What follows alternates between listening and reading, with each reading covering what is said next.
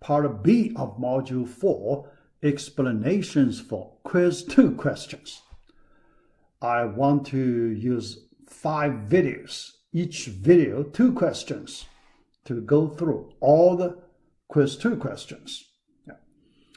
Because some of you really want to study why some of the questions take these answers, all the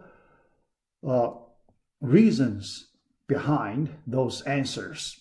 If you just look at the answers I show you, sometimes you may not understand why. Yeah. All right. Part B.1, the first 2 questions. Question number 1 and then number 2. The first question, I remember I gave you a lot of explanation at that time. Yeah. Here, I may like to add a little more background information. Yeah. Given a computing problem, if we can use brute force method, yeah. Here we try to understand this brute force method a little better to get the best solution. Another important term we need to consider: best solution. Best solution here means optimal solution, right? Otherwise, how can you say one solution is the best, right? So usually we can also mean it is optional. Not optional, optimal, right? Optimal, yeah. All right, the best solution. Then we should not treat this problem as a hard problem. Yeah, this hard problem, yeah, because many people feel subjective. Yes, it's true, subjective, yeah, but even under the subjective context, okay, context, yeah, some questions we can say it is easy, it is not hard, right? Yeah, here we have that situation. Yeah, all right. So here, because first let me pick the answer. True. Yeah, we should not treat this problem as hard problem. Brute force method can give us the optimal solution. How can we say this is a hard problem? Yeah. Now let me, try to use another slightly different view to explain it. All right. Here, our first assumption, we only consider this question within computing community. Computing community. That's quite reasonable, right? Computing community. Yeah. All of us will be there, right? Yeah. So, after you graduate, after you finish this course, sooner or later, you will be in this community. All right. Here, let us make this assumption. Everybody in the computing community knows the brute force method. Everybody knows that, right? Yeah. Why? Because that is the simplest method. For the brute force method, basically, no special technique. No special technique needed to find the solution. If you use a little special technique, you cannot treat it as brute force, right? Yeah, because you use some special technique. That kind of thing make your algorithm special. Okay. Another thing, the brute force method should go through exhaust all the inputs. Yeah, exhaust, that's another, exhaust all the possibilities.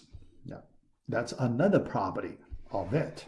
Yeah, because if you do not exhaust all the input cases, that means you skip some of the input cases. How can you skip some of the input cases? You have to use some special technique to skip.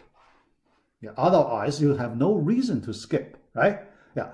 So from that point of view, you do something special. All right. So now let us see. Yeah. We assume everyone in the computing community knows the brute force method and can use brute force method to solve a problem, right? Everyone. Yeah. Then for this particular problem, yeah, here given, so this one, yeah, everybody knows the brute force method and use that, he or she can find the best solution, all right? That, yeah, we can say almost everybody. Yeah, let me just, even if it's not 100%, right? We can say almost all of the members in this community can solve the given problem and get the best solution using the brute force method. How can you say it is a hard problem, right? How can you say it is a hard problem, right? Yeah. So this we understand from, from something common. Yeah. All right. Yeah. So that's the first question. Yeah. Second question. Yeah. This one we compare selection sort, bubble sort. Yeah. I assume you know the details. You know how to do selection sort, how to do bubble sort. All right. We want to compare the efficiency between the selection sort and the bubble sort given an array without any inversion. Yeah, this is the main condition. I hope you do not skip this condition. Do not skip this condition. No, without any inversion, no inversion, right? Yeah. So no inversion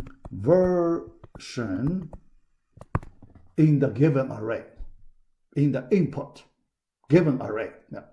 I hope you know the meaning of the inversion, right? Yeah. Suppose we consider two elements in an array. Yeah. A of I element, A of j element. Yeah.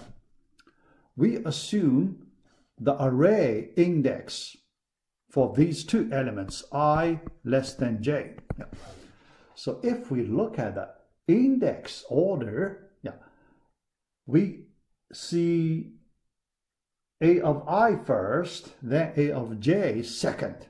But if we look their values, the value order just opposite. Yeah, the value order, the value order will be A of I greater than A of j. Yeah. That is the inversion meaning. Okay, inversion meaning or definition. All right, yeah. All right. So here, the assumption tells us there is no inversion. Okay, that means this array is ordered. Yeah. The given this array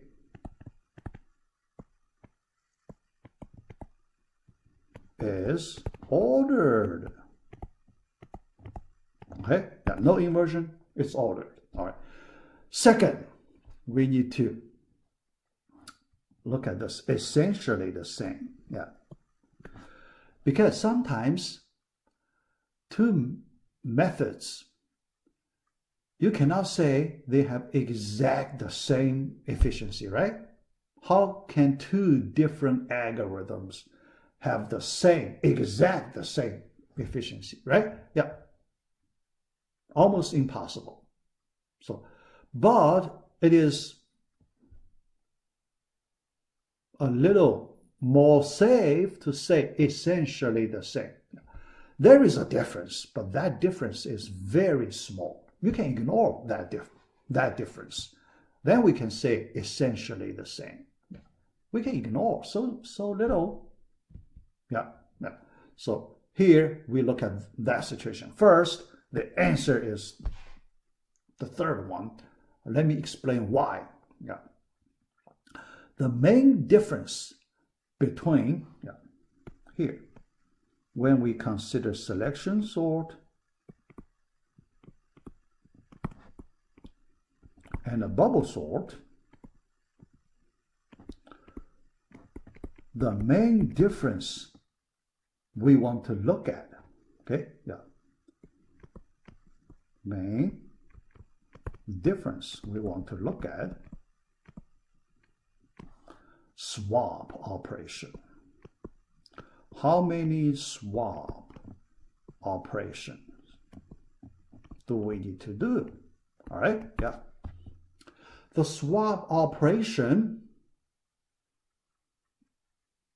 when we need to apply swap operation, right? Yeah.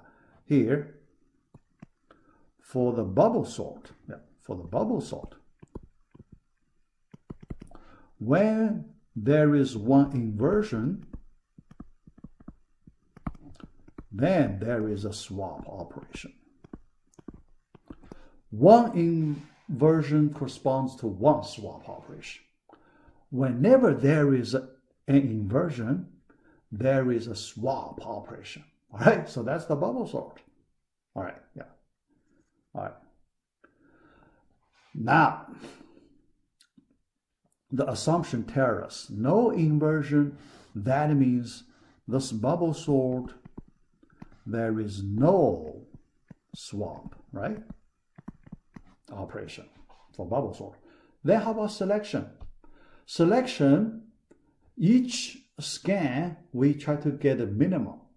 So we use an initial minimum value, then we compare with each one. If we get a smaller value,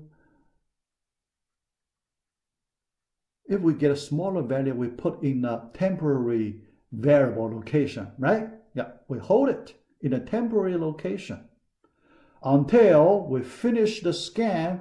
So then we replace. We put the minimum value to the first element in the current array. Something like that, okay? Smallest or the largest, there are two versions, but these two versions are equivalent. We just consider one of the two versions.